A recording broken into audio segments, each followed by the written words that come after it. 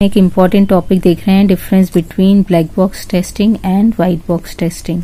तो black box testing क्या होता है? It is a testing approach which is used to test the software without the knowledge of internal structure of programme और application.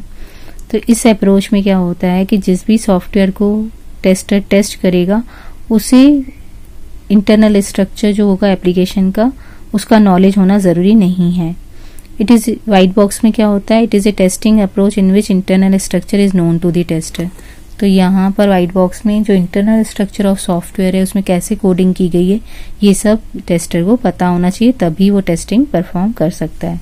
It is also called as data driven box testing, data and functional testing. While white box testing is also called as structural testing, clear box testing, code based testing और gloss box testing. Black box testing में क्या होता है? It is a type of testing. This type of testing is deal for higher levels of testing like system testing and acceptance testing.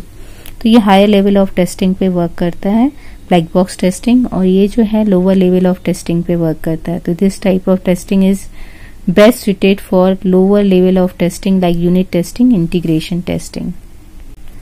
Black box testing में क्या होता है? Programming knowledge is not needed to perform this testing. तो black box testing में programming knowledge नहीं भी है tester को तो भी वो ये टेस्टिंग परफॉर्म कर सकता है, जबकि इसमें क्या होगा? Programming knowledge is required to perform this testing. Tester को अगर प्रोग्रामिंग आती होगी तभी वो टेस्ट परफॉर्म कर पाएगा, अदरवाइज नहीं। Implementation knowledge is not required. यहाँ पर इम्प्लीमेंट कैसे किया गया है, कैसे कोडिंग करनी है उसकी जरूरत नहीं है यूजर को। ठीक है, कैसे हमने सॉफ्टवेयर को इम्प्लीमेंट किया है, क्या सॉफ्टवेयर यूज किए गए हैं, ये नॉलेज नहीं भी होगा तो भी टेस्टिंग वो परफॉर्म कर सकते हैं, हम ये वाली टेस्टिंग परफॉर्म कर सकते हैं। लेकिन यहाँ पर complete understanding of implementation is required कि कैसे ये सिस्टम इम्प्लीमेंट हुआ है इसकी पूरी नॉलेज होनी चाहिए टेस्टर को, तभी वो टेस्टिंग परफॉर्म कर पाएगा। डिफिकल्ट टू ऑटोमेट, हम इसे ऑटोमेट नहीं कर सकते, इसके लिए हमें यूजर की जरूरत ही पड़ेगी, जबकि ये क्या है? ईजी टू ऑटोमेट, हम इसको ईजिली ऑटोमेट कर सकते हैं। The main objective is to check what functionality of the system under test. इसका मेन ऑब्जेक्ट क्या है? ये चेक करता है कि जो सॉफ्टवेयर है वो कैसे फंक्शन परफॉर्म कर रहा है। और यहाँ पर क्या होता है? The main object is to check the quality of code, कि किस क्वालिटी का कोड जो है वो लिखा गया है, ये चेक किया जाता है व्हाइट बॉक्स टेस्टिंग में। ब्लैक बॉक्स टेस्टिंग में क्या होता है? Testing can start after preparing requirement specification document. तो जैसे ही रिक्वायरमेंट और स्पेसिफिकेशन डॉक्यूमेंट बन जाता है इसके टेस्ट केसेस डिजाइन करना स्टार्ट कर देते हैं हम ब्लैक बॉक्स टेस्टिंग के, जबकि testing can start after preparing for detail design document. White box testing तब तक नहीं स्टार्ट हो सकती जब तक पूरा डिटेल डिजाइन डॉक्यूमेंट नहीं बन जाता है। जब बन जाएगा उसके बाद टेस्टिंग स्टार्ट हो जाती है। Next is it can be perform by and user developers and tester. इसको कोई भी कर सकता है। एंड यूजर मतलब जो क्लाइंट साइड के लोग होंगे वो आके भी इसकी टेस्टिंग कर सकते हैं या इसकी टेस्टिंग कर सकते हैं। तो डेवलपर भी कर सकता है, टेस्टर भी कर सकता है और एंड यूजर भी। जबकि व्हाइट बॉक्स टेस्टिंग जो है it is done by tester end developer.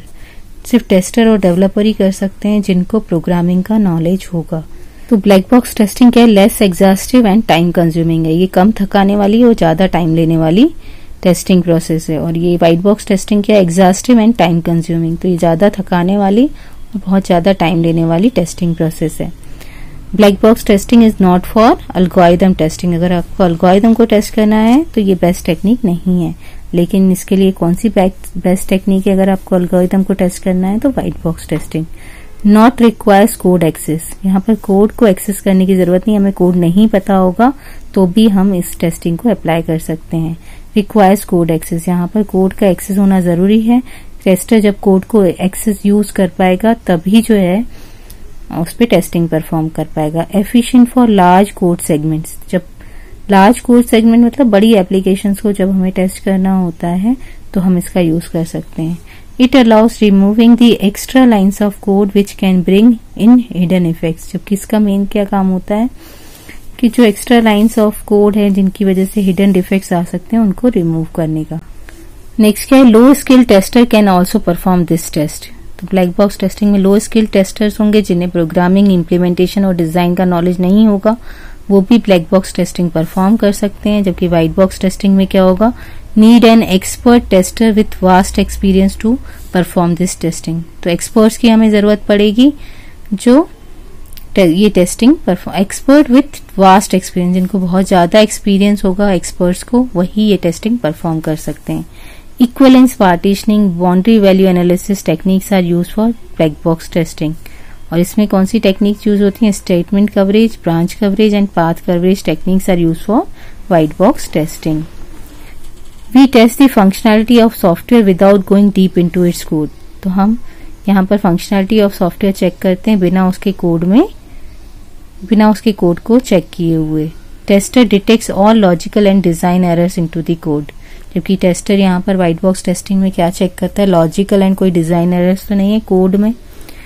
Less expensive as compare to white box testing. ये लेस एक्सपेंसिव होगी क्योंकि यहाँ पर स्किल्ड टेस्टर की जरूरत नहीं है, जबकि यहाँ पर skilled tester with vast experience चाहिए होगा, तो इसीलिए उसको पे ज्यादा करना पड़ेगा। तो ये वाली टेस्टिंग जो है एक्सपेंसिव होगी as compare to black box testing.